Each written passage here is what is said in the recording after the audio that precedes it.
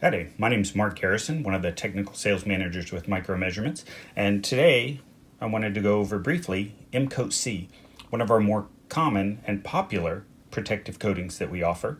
It's a silicone rubber, a naphtha-thinned 3140 RTV, and it's a very good vapor barrier, so protection against moisture. It's also a good mechanical protection for your gauges.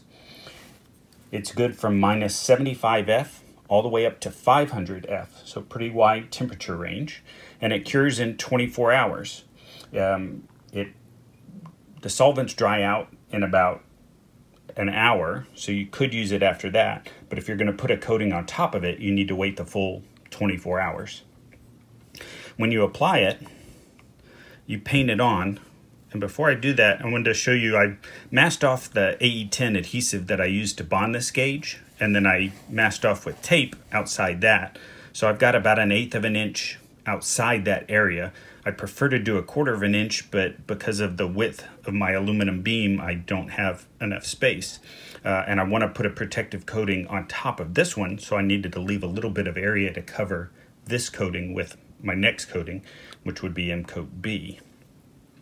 So to apply it, you just paint it on, and you can see where my wires are. I've separated the red, white, and black wires.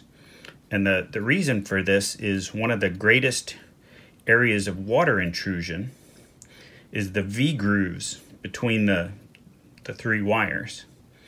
So by separating them out, it allows the coating to get in and around them and seal them off much better than if they were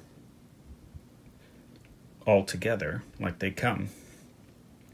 So you let that dry for 24 hours and we'll be good to go. Thank you.